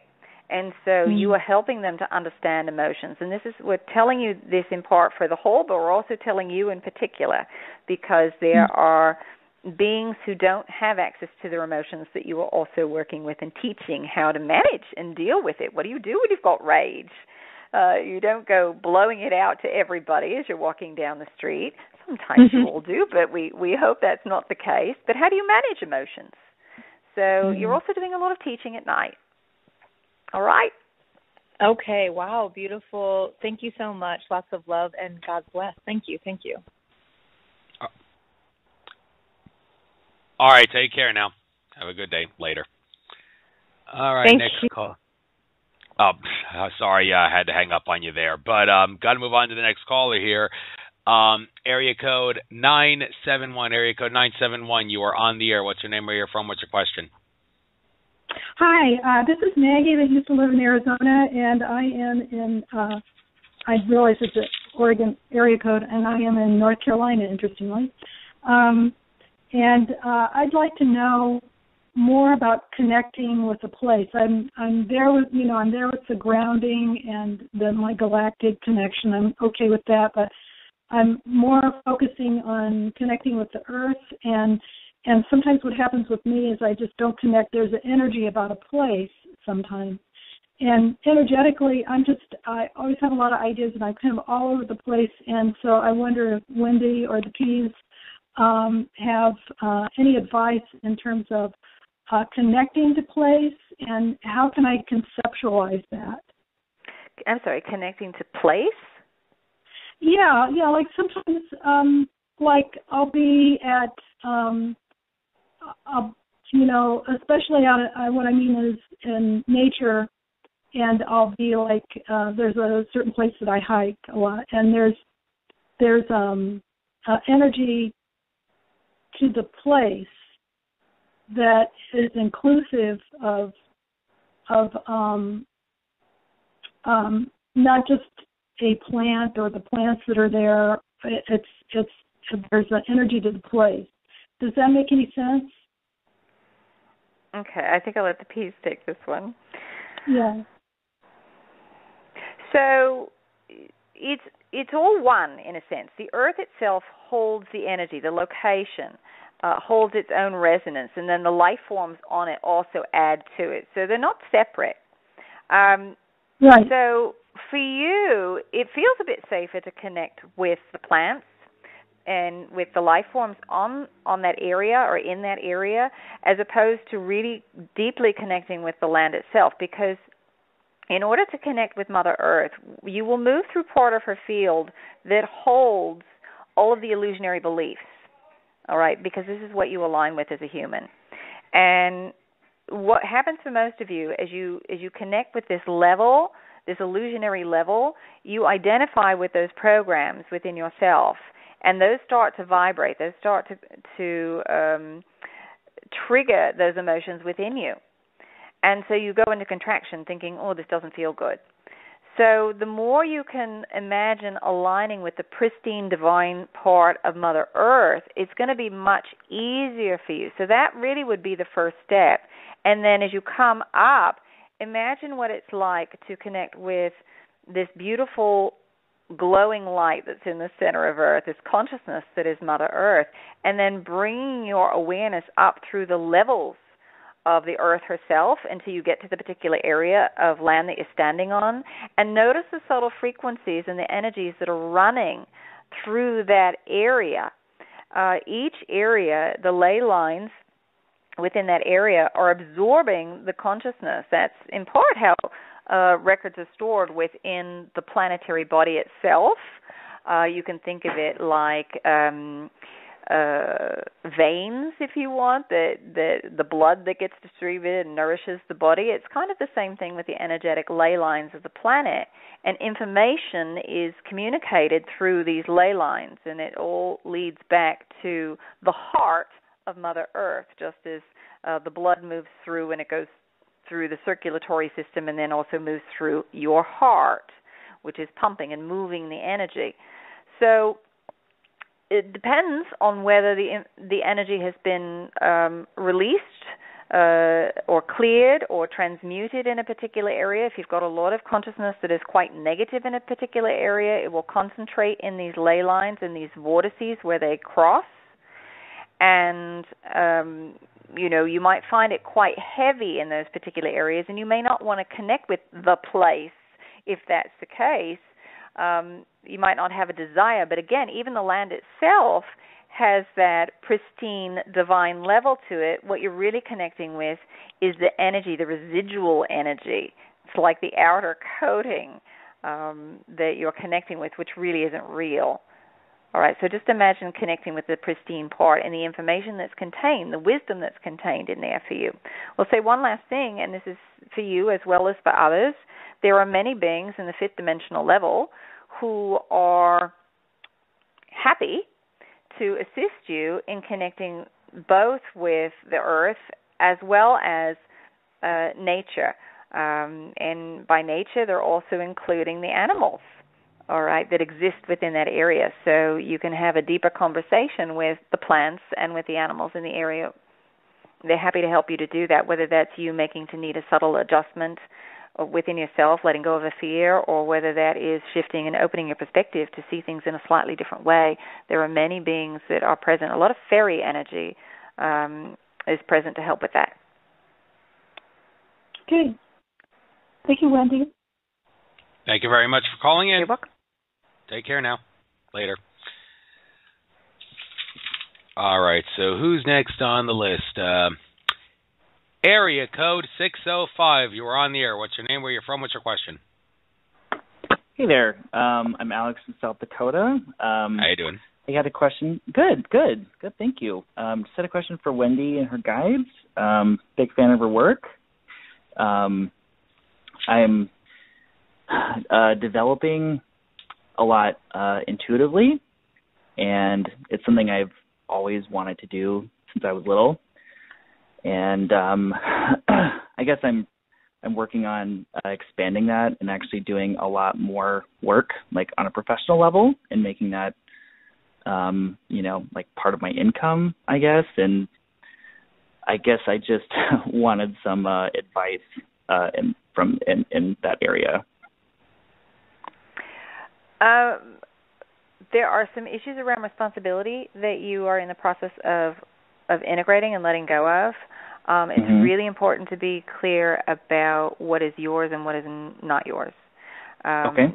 There is, they call it almost a boundary issue, and think of it as maintenance of frequency. That it's not about you having to fix anything for anybody else. That's their responsibility. You're simply presenting information, and then what they do with it is up to them. The guides often will describe that when they are working with you, that they're just really good at pointing out frequencies that need to be shifted, and it's easier for you to do it because they can get to the very specific frequency instead of kind of a broad range of things that kind of need to be adjusted. But that's up to you to make that shift. So part of what you are going through right now is integrating the responsibility piece.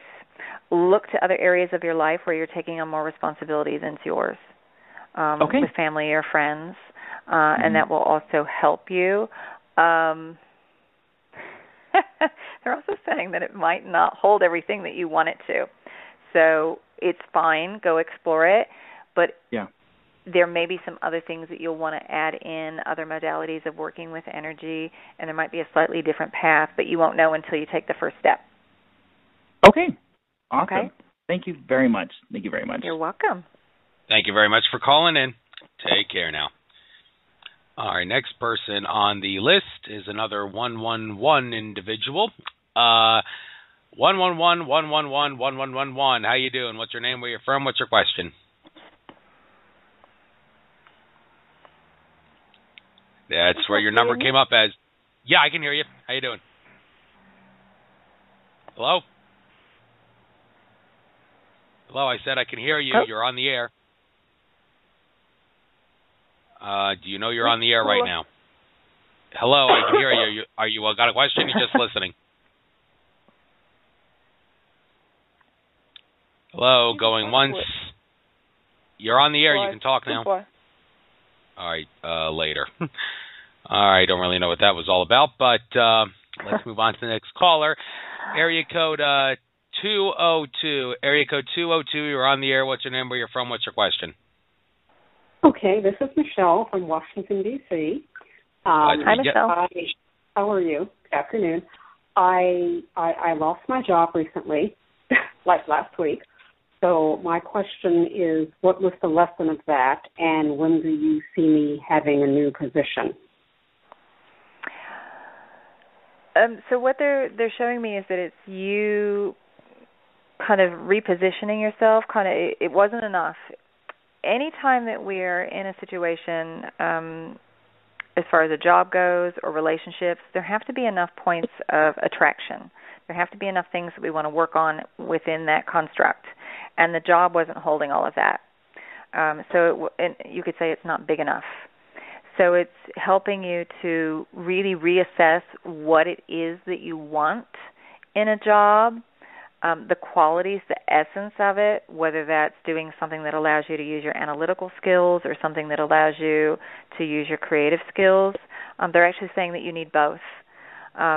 To work in something that is very analytical is going to shut you down energetically. So to do accounting or something that is very structured and analytical all day long, that does analysis all day long, it's not going to allow you enough creative expression, so you're going to shut your energy down. You're not going to want to be there.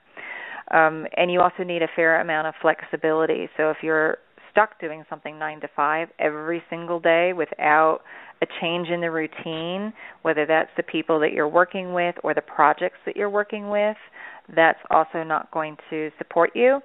So it's really important for you to be clear when you're putting together the list of the qualities that you want out of the next job, that those things go in there. Pay attention to what you didn't like in the last job, because that will also show you what you want in the next job. You'll work with the opposite of that. So if people were really not very friendly, then you want to make sure you put, I want to work with very friendly, outgoing people on the next job. Just looking here. You're actually allowing yourself to have just a little bit of time of recharge. So try not to get too worried about it. I know sometimes it can get very difficult when you start thinking about money or will this other thing ever show up. You're actually giving yourself just a little bit of time to recharge, some downtime for yourself before. So it may take a little bit longer than your ego might hope, but not too much longer. So it might take an extra couple weeks, but that's fine because it's giving you a chance to recharge. Okay, does that help? Okay, so you don't see a month or anything?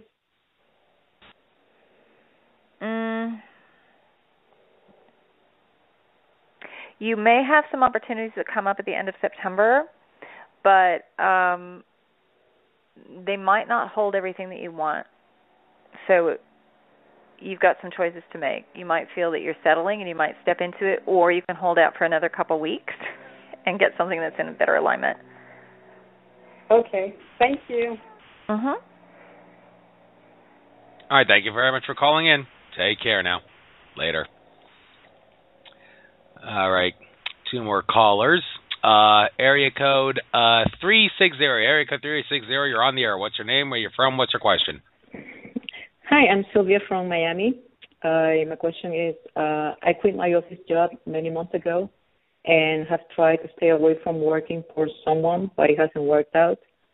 And I'd like to know what is not letting me get to a point where I have a means of income without having to work for someone. I'm going to let the P's take this one because I think there are levels to it. So, dear, part of what you've created for yourself is a situation for you to really reassess, what, again, it is that you want, because we think vibrationally it's actually going to serve you better for the period that you're in to be under somebody else's umbrella, for you to not have to have some of the stresses that you would have or that you would create for yourself working by yourself. And this is just temporary. It's almost like your stepping stone. Part of the reason why you're not seeing everything light up for yourself by yourself is because it's not quite the right time. So allow yourself the flexibility. Allow yourself to, again, we would say, just as Wendy was describing before, going back to the essence of the qualities that you want and letting go of the idea or of form. You've got it in your mind that the only way to have those things is to work for yourself. You can still have those experiences in a slightly different way, but the essence is there by working under somebody else's umbrella with less stress for yourself right now. And then probably in about another 16 to 18 months, you're going to find that you may be ready to step out on your own, that there are some new skills and new perspectives that you will have so that you won't carry the same stress load that you would if you started it by yourself right now. All right? So be open to how that can all start to expand, how you can start to have more income flowing in and really working. Be open to how that can take place. There can be some new opportunities coming that you might not even have on the radar. There's actually something with children that being under somebody else's umbrella that may come up. So don't be shocked, but it allows you to work in a very heart-centered way using your skills, gifts, and abilities. Yeah, actually, that was another question, like what to look out for, what kind of jobs. Yeah, the potential that we're seeing coming has to do with working with children, and it's really helping to support children with their growth and their well-being. It's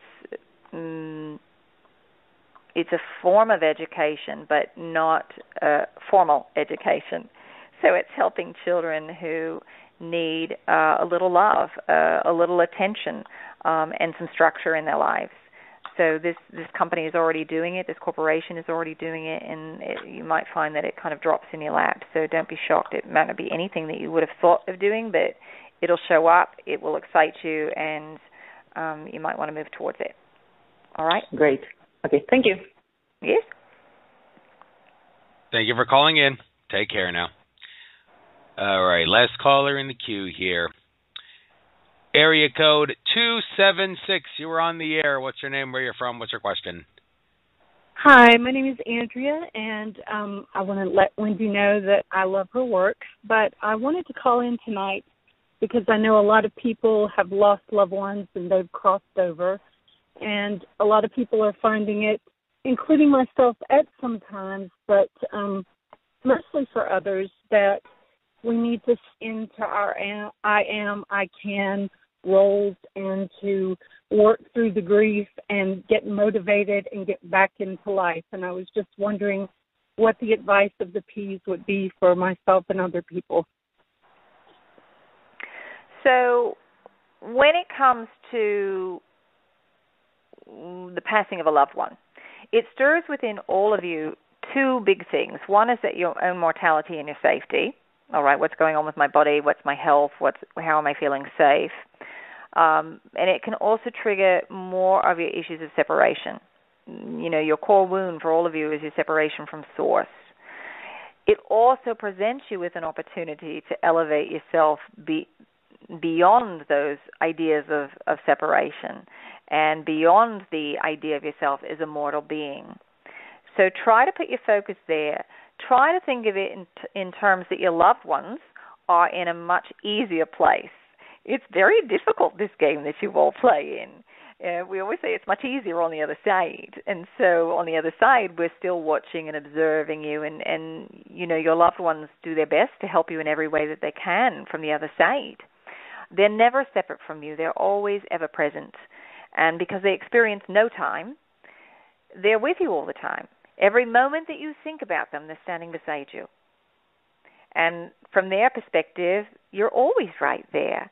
Think of it like having a friend on the phone. You've just got them muted for the moment, and when you think about them, you can unmute the line. But they're there. And no, your guides are telling us that, think of it this way, your loved ones wouldn't want you to be in grief for an extended period of time. It's human nature to go through your process of grief, yes, but they also want you to live. They also want you to be happy. They want you to be joyous. They want you to express your passion. So if it helps you to think of it from the terms of the perspective of your loved one, that they want you to get moving, it will help you so that you're not feeling that you're separate from them. As you're thinking about them thinking of you and moving forward, that will help you strengthen the connection.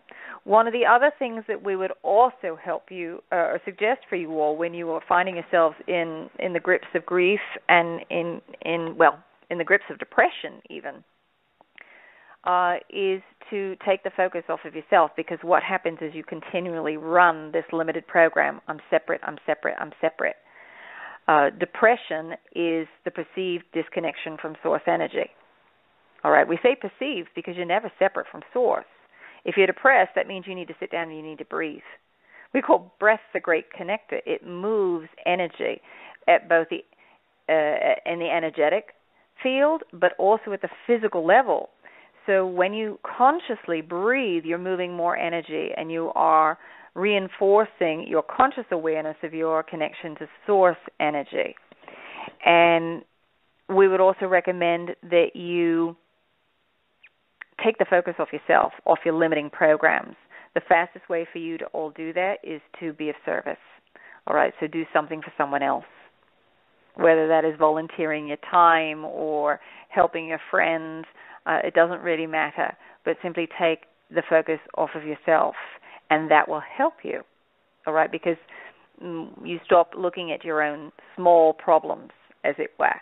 You get off the illusion, all right, and you put yourself back into that space of service.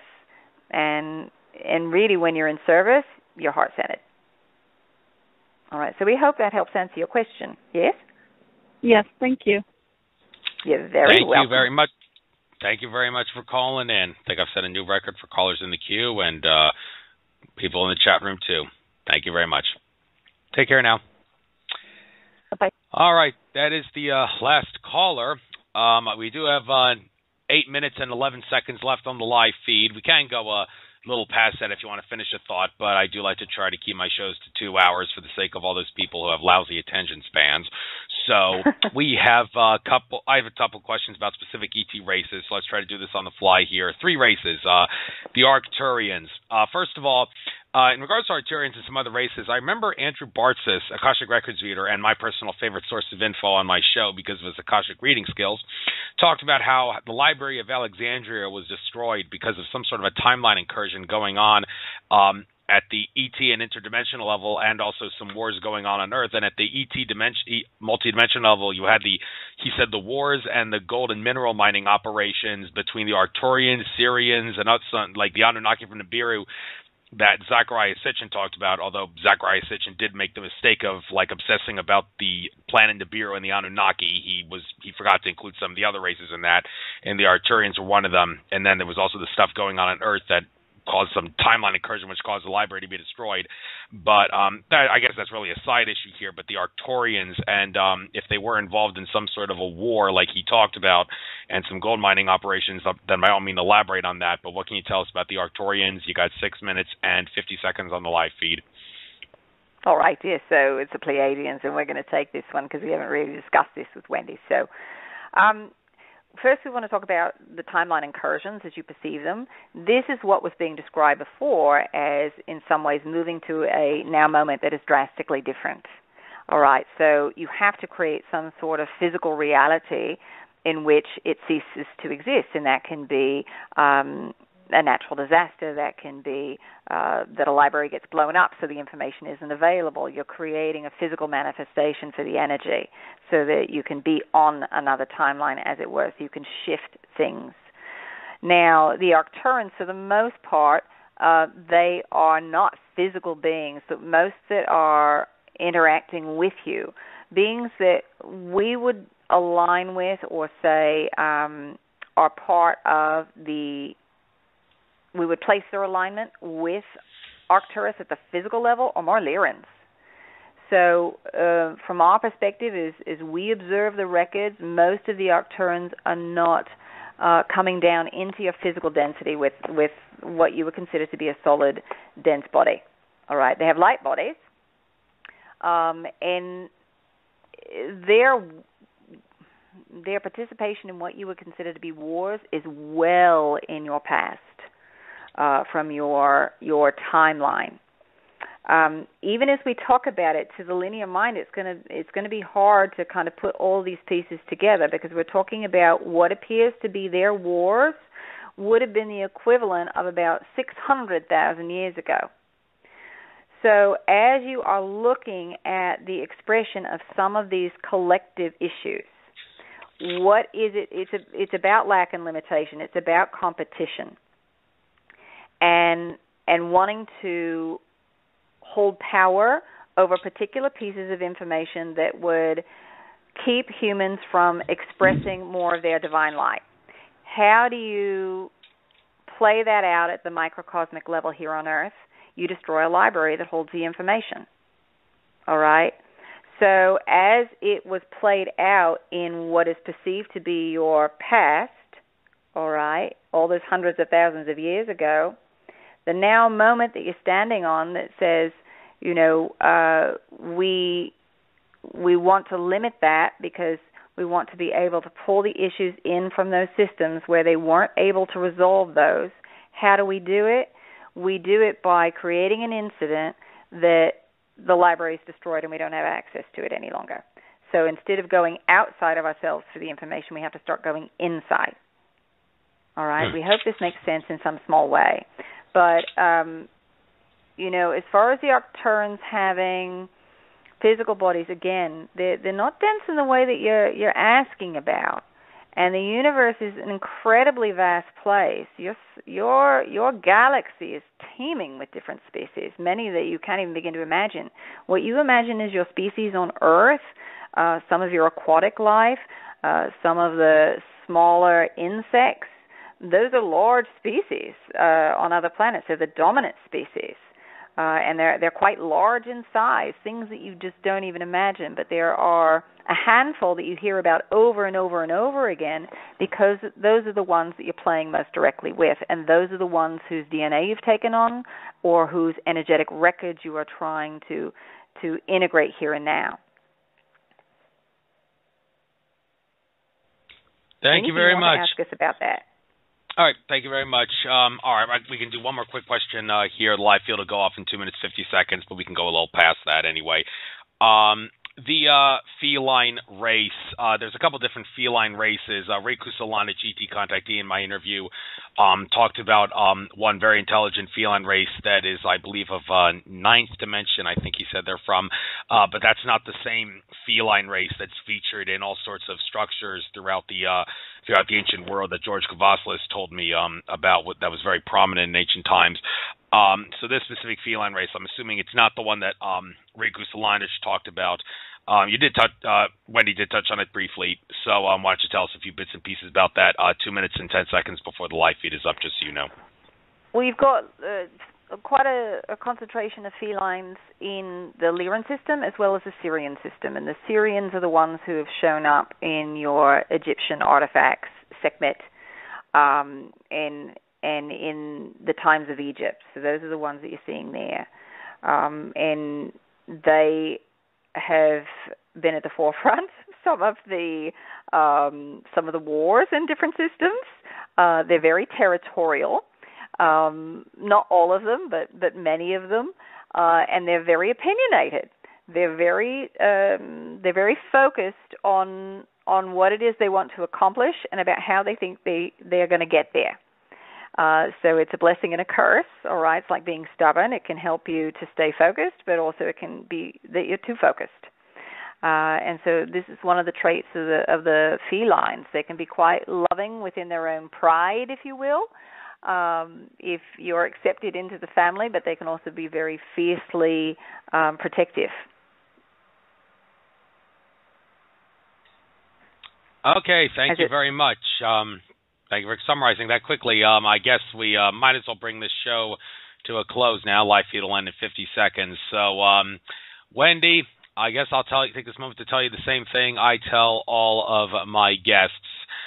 You are a fascinating individual, and there's no question that because of the fascinating things you've learned from your fascinating ET contactees, that I could certainly do another show with you. However, one of the goals with this radio show that I have is to get as many different guests on my show as possible before giving any one specific guest double dips, as I feel that is the fairest, most impartial, and ultimately the most informative way of doing a radio show that seeks to expose the true and false nature of reality for what it is and what it isn't. So that does mean, I regret to say, I probably will not be asking you to come on my show again, but please understand that's only because I need to give thousands of other fascinating individuals the chance to have some glory on my radio show. But it was indeed a pleasure having you on. We learned a lot of stuff in this interview. I will definitely make sure this gets uploaded to YouTube and gets spread far and wide, so lots of people will be able to listen to the fascinating info that you and your fascinating Pleiadian contactees had to say.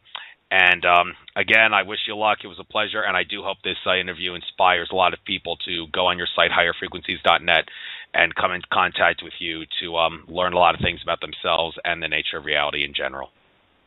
Oh, thank you so much for having me. It was a pleasure. Thank you very much. Take care, Wendy. Namaste. Bye-bye. Bye. Well, folks, that is the end of this show. I will be doing another show in 2 days, as a matter of fact. James Bartley will be my guest. Will probably be won't be as pleasant a note as this show, because we'll be talking more about malevolent extraterrestrials in that episode, like the reptilians and the Greys and such, because he has a lot of military knowledge and the malevolent ETs that have been involved with that, as well as some ET contacts experience as well he's had. So James Bartley will be the guest on Friday. I'm doing 2 shows in a week just to catch up on some of the shows that I've missed. So please, I hope you guys will tune in on this Friday from 6 to 8 p.m. Eastern for James Bartley. So that's the end of this episode. This is Andrew Fisher signing off from Nature of Reality Radio. Namaste, everyone. Enjoy the rest of your trek throughout infinite consciousness.